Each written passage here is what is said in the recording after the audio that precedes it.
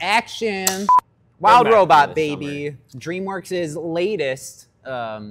latest dive into their, creative outlets. Help me out here. Step in anytime. They continue, minus Ruby Gillman, they've definitely been on a decent streak. I would say overall, even with that, they've made the last few years have been better than Disney, Pixar collectively. Yeah, Ruby Gillman was the outlier. That was weird. Should have been like a Netflix TV special. I Yeah, don't know why. we've dived into that as much as we can, I think. Yeah. But this Wild Robot, good movie. It was good. Good, solid movie. It was good. Yeah.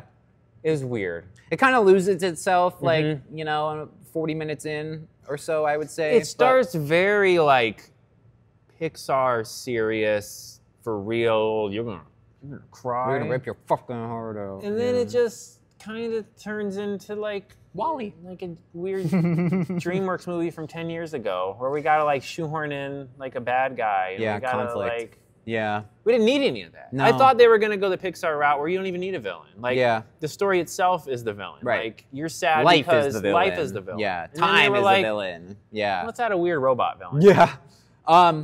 Yeah, so there's like a shipment of robots, of helper robots that crashes in this forest.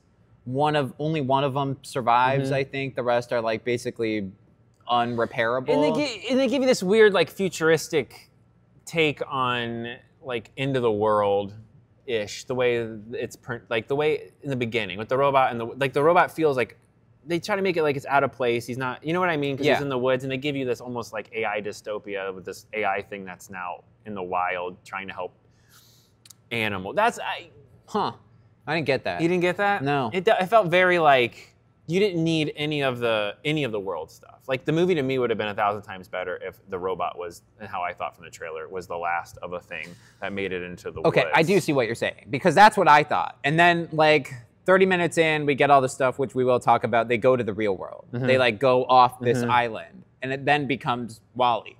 Like, oh, these are helper robots that will help, and it's like it's like a prequel. It's like a Wall-E iRobot kind of thing if it was set on Earth instead of in space. Like it, and I didn't know that was. I didn't either. Any of the movie. You're right. I thought this was the last robot. It's in this forest. He's trying to do cool things, and but he doesn't have anybody else to. Yeah, because it's like this is what I know. And it's like that opening scene where it's like running to all the animals, like, do you need help? And it's like a snake trying to like burrow, and it's like digging for him. It's set up really funny. well. Yeah. Like, and he's like, I can't understand any of you, so I'm gonna learning figure it mode, out. and then it just stays there for like years. You know, we don't know how long it is, but yeah. Yeah, this movie jumps around a lot. It like kind of stays on the same path for a little bit, and then introduces a baby duckling, like that the robot then has to take care of because the duck like imprinted on it and thinks it's its mom, you know. But then they pull too quick on that thread too. Yeah, they do. That's what I mean. Like I really thought this was going to be a like last robot. He has to help save an animal. The animals don't trust him because it's from previous human. Which we kind of got that. There's a move, but they only go like half stepping. Yeah. Like they kept pulling the rug out, and I'm like, this is going to be a real heart. You know, they keep No, it is. It's over the hedge. It definitely like You know what I mean? It definitely like rips your heart out like 40 minutes in when like Bright Bill is like going off. But that should have been the end. That's what I mean. That should have been the end of the movie. movie. They like took a movie, shrank it down, and then added another movie, shrank down, and then smashed it together. Kind of stitched it together. Yeah. I didn't mean to cut you off. That's just like the more I thought about it, because I really liked the beginning. I was like, this is really it looks good. And then fantastic. The DreamWorks is in front right now of Pixar Disney. I will argue with anyone that you want. The chances they take, the storybook style that they do, I love it. I do. Like the flashbacks or like telling a story and then we get to cut to a different form of animation. Yeah. I love awesome. when that shit happens. Yeah, cast, we have Lupita Nyong'o from Quiet Place Day One. Okay. Is Roz is the robot. Pedro Pascal is Fink, which was probably the worst part of the movie. Okay. Not gonna lie.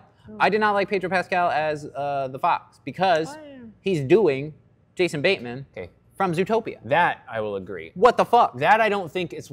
How are you gonna say that? I don't think he is. I think it's the script.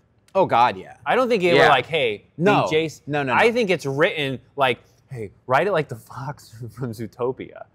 Make him a schwarmy douche. It's literally the fox from Zootopia. Hey, I can goad you into helping me, but it's just going to be for my benefit and not yours. That's a direct scene from Zootopia, where Judy Hopps thinks she's helping with the popsicles, and then it's like, nah, I just got a secret popsicle ring. You're not wrong, man. Like, and then Fink is just like, nah, I just wanted you to feed me. Get fucked. I don't know shit about ducks. Like, there's a lot of Disney pulling here. Like, it feels very Big Hero 6 in the beginning. There was straight up a ripped off Big Hero 6 line. Yeah, like. On a scale of 1 to 10, how would you rate your care? Yeah, I'm confused because this is like a 98% on Rotten Tomatoes, both score and really good and audience though. But it's not as good as everyone's trying to That's tell what I'm you. saying. Like, go see it for sure. Yeah, it's a good movie. Your kids will like it. You know, the bunch of moms I'm sure will be crying. I get that. But I feel like if you want your kids to like do stuff for you for the next month, take them to go see this movie, and they will unabashedly show you affection because they don't want to lose you. Yeah, no, that's what I mean. Like, I feel like we were sold a fake bag of goods though, because that first 30 minutes is like heart-wrenching good stuff, and then they go all silly. And then they leave the forest. Yeah. And then they come back to the forest for like some winter plot where it's like, we got to get all the animals to That's what I'm work saying. together. And that's when it goes like, all over the hedge, and the bear's like, I ain't gonna eat you when I'm in here. And you're like, what is happening? Like, you guys everything was like a nice, serious, sweet tone, and then they went like goofy at the end. Like the robot with the tentacles is like, it sounded like I think pretty sure it was a Bob's Burgers character voice. Oh, okay. It sounds like it sounds like Kitty from Arrested Development, the like secretary. You know what I mean? Does. That's in my head. That's the voice funny. It was. But you see what I'm saying though? Like, there's about like a third of the way through. I'm like, are we gonna do an antagonist in this movie? I didn't think we were. I remember from trailers there was some action or something. The trailer I saw, it was just like. The journey. Was it? Okay. Maybe in my head just like bird. filled in that I'm like, well, it's a movie, so there has to be an antagonist, right? And like I just pictured some weird robot thing, but I'm like, I'm pretty sure. And then they show like when they go off to like the human farm or whatever, there's like the bigger robots, and I'm like, oh, they're gonna come back in the end, you know, and do something. See, but this movie, I'm telling you, if it would have just been robot shows up on the island. You don't even have to say it's the end of the world, but robot shows up on the island, doesn't know what the hell to do. The whole first 30 is the same, right? But draw it out a little, and at the end of the movie is Bright Bill coming back, and the robot waited. Oh, Mom, you're like my mom, you stayed. Everyone cries. You don't need any of the extra, nothing. You could have still done the winter plot. You could have had him come back early for the winter, had them save the animals if you want, and then wrap the thing. There was no need for any kind of bad guy in this movie. It made it like too much. And then the end is like, to me, it gets weird because they take her away and like, is the memory gone? Is it not gone? Like the robots, the actual robots show up because they're like, Roz, you have super valuable information. Like, you can speak to animals. Yeah, like, you've done things AI aren't supposed to do. You changed like, your code. Yeah, you, like, changed. Yeah. You're evolving, and you're not supposed to be able to evolve. Right. So they're like, we're going to take your memories because you have priceless information that we can use and apply to the rest of our robots. But that scene where the bad guys explain it is basically just straight to the camera. Oh, by the way, I'm only programmed to sound nice. I'm a monster. Right. And you're like, oh, you're the bad guy. Yeah, like, very obviously. Yeah, like, what? So that, they, like... And we're getting into spoiler territory here, so if you wanna bounce, then bounce. We liked it, but it's a good. We're kind of shitting on this movie. It took a turn. Yeah, like I still liked it, but it got really weird. It's just weird when like when the main robot like plucks Roz's memories, and then like Bright Bill flies in and like nestles under the cheek or whatever where we've seen, and then like activates again, and then 10 minutes later. Calls them again and goes with the other robots because that's what I am supposed to do. She's like, the enemies will just keep coming to this planet if I'm still here, so I have to sacrifice. Oh my God! I have to stay in Otherworld. How many so things that did no they pull monsters? From? That is literally what it is. She's Goku. Oh my God! She's like, I killed Cell. No, it's okay. I'm gonna stay dead because if I come back, because the bad guys are only coming because they want what I have. They want my power, or they want to challenge me. Like, so I'm going to stay over here. That way you guys are safe. So if we do get a sequel, it'll be because something is threatening the animals again and Roz has to come back. Majin Buu saga. Oh my God. I thought about that in the theater. I'm like, really she's Goku. This is based on a book series. Yeah. So I'm curious now. I almost want to go children's book series, right? Yeah, I'm sure. Okay. Yeah, probably 20-page books. No. They take George Orwell's Wild Robot or whatever the fuck. Aldous Huxley's Wild Robot. Fucking Robot of the Blood Moon. Yeah. Martin Scorsese. Nice. Yeah, It was good. I recommend was you go good. see it. I want to go see it in 3D again. Okay. I saw it in IMAX, but it's not in IMAX 3D. Why do they do that? I don't fucking know, man. I want the whole package, dog. I don't have to spend any extra money. Give me the whole package. Just give me the whole thing, yeah. Now I gotta go sit in a garbage lesser theater to see it in 3D without IMAX sound. Bullshit, dog. Where would you put this, though, for DreamWorks movies in the last few years? Do you think it's... I would probably say there's some strong asterisks. That's what I'm in the past few years or in total? Just the past few years. I would say top 10 if we're going past few years, past decade maybe, top 10, you know? Okay. Because like the How to Train Your Dragon movies are like perfect. Kung Fu Panda 3 was great. 4 was Yeah, if like you just take the last three, it's probably last 3 or 4 years. It's probably Puss in Boots 2 still. That's we got the best. We got to do our DreamWorks We do rankings need to do now. Yeah, maybe just top 10.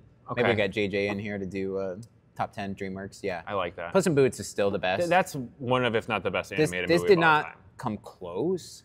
This to me, if it would have stayed where it was going in the first 30, it would have reached those heights. But the movie, like, it kind of ends in the first, like, 30, 40 minutes when she sends Brightbill away. That's what I mean. And it's, like, super sad. And she's like, can you give me a boost? Yeah, and it's I'm like, getting out of the holy theater. fuck, Like, man. that was awesome. Powerful. Oh, we still have an hour? Oh. Uh-oh. That's not good. Oh. That's what I mean. Like, Yeah. it went from as good as Puss in Boots 2 to, like, worse than Kung Fu Panda 4. And I like that one. It was the weakest. But I'm saying, like, it just went goofy. Like, we don't need the silly. I know it's a kid's movie, but, like, Pixar doesn't, Inside Out 2 didn't go off the rails silly. Yeah, there's silly moments. Inside Out 2 is way more powerful than this. When Riley's having that, I still get goose. When she's having that panic attack, it's like, it's gut-wrenching because it's so real. And that's why Puss in Boots 2 is great. When it's so he has anxiety real. and he's dealing with death, it's like, yeah, goosebumps. I know. It makes you feel. He makes you feel. Yeah. And they promoted this movie as like, that's this level. This is an Inside Out 2 Puss in Boots 2 movie.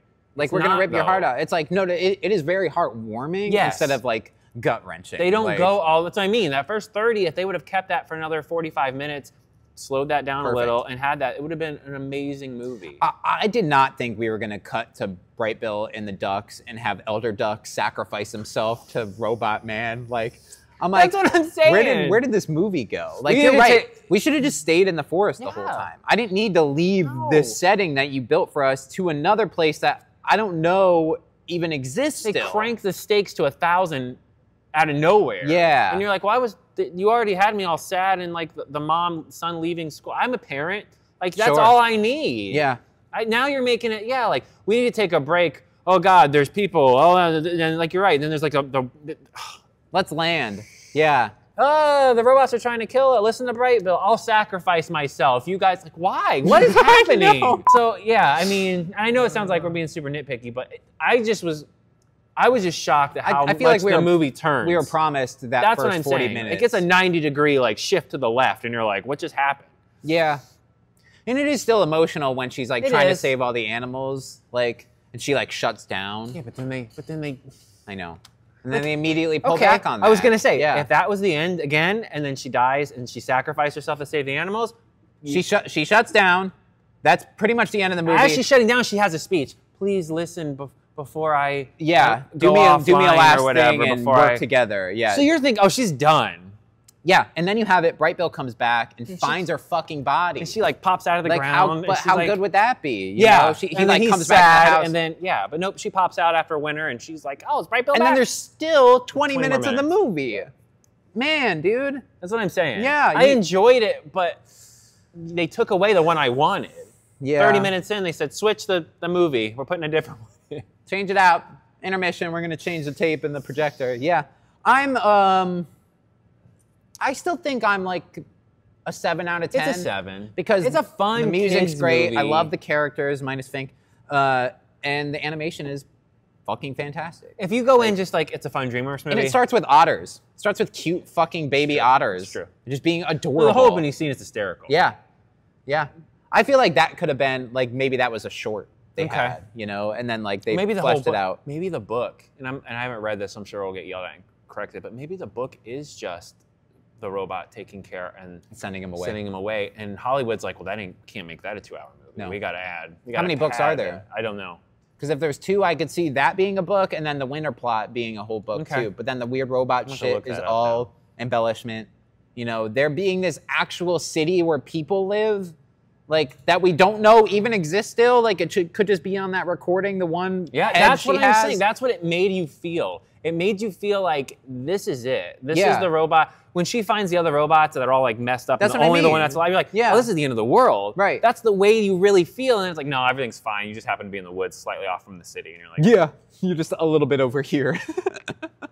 Like if they would have given us trailers that were like, it's a goofy, fun robot movie, then I probably would have given it a higher score. But the trailer's like, the most heart-wrenching DreamWorks movie of all time. Like, it's like you can't promote it like that if it's like, and then in very, very tiny text, I don't know if you saw it, but in the trailer, in very tiny text under that, it says, for only 40 minutes. Then it goes almost Ruby Gillman. First 30 minutes. In the last, The ending is very Ruby Gillman, where there's like big conflict, monster fight. Yeah, for what? For no reason. No reason. And it's like, you got ducks dive bombing into badass future ships. Why can the ducks fight 5 robots at a time with the help of other animals when the elder duck had to sacrifice himself for? Yeah. That doesn't make a lot of sense. That's what I'm saying. Come on now. They went full, I think I'm a 7 out of 10. I'll give it a 7 because again, good it's movie. A fun movie and it looks beautiful. Take your kids. Take your kids. You'll enjoy it. It's Coming off of, and I'll say it till I die, Transformers 1 being like, that was better. Very good animated. That was a better movie. With like actual stakes, actual conflict, great characters. The trailer ruined that movie. I've been reading a bunch of stuff online. The trailer is what poisoned that movie. Yeah. So everyone got mad at us. Yeah. No, that trailer was bad. That trailer was terrible. Yeah. But coming off of that to this, that was definitely the more fun movie. This was like, you're going to cry. We're going to make you cry. I felt like they had 2 drafts for Migration. Yeah. Illumination caught wind of the sister studio, and all they heard through the walls was, ducks. Ducks are hot right now. Ducks are hot right now. Ducks so hot right now. Ducks. It's like, no, there's a little bit more than just the ducks that made this movie good. You know? Like, Illumination's like, we're all in on ducks. Wild Robot 2, Migration 2. God damn. Yeah, so that's our thoughts. Go see it, for sure. Yeah, take your kids. I feel like we crapped on this movie. We weren't supposed to. I didn't really mean to crap on it. I was disappointed in the change. Yeah. I think if they stuck with no pivot, then it might be an all-time movie. Yeah. Yeah. Oh well. What are you gonna do, right? Man who's been alive on this planet for far too long. Or at least alive and working on this planet for far too long. Well, like, yes and no. I think it's more of it's a concept that he's been trying to do for like 50 years. That makes sense. And at some point, maybe don't do it. It was like his commentary on like how he sees the world now, kind of thing, where it's like everyone's like in their own world. It's really weird. Like it's this weird like future. It's like present day, but also futuristic. But there's like holograms but it's like and an alternate timeline of what America would be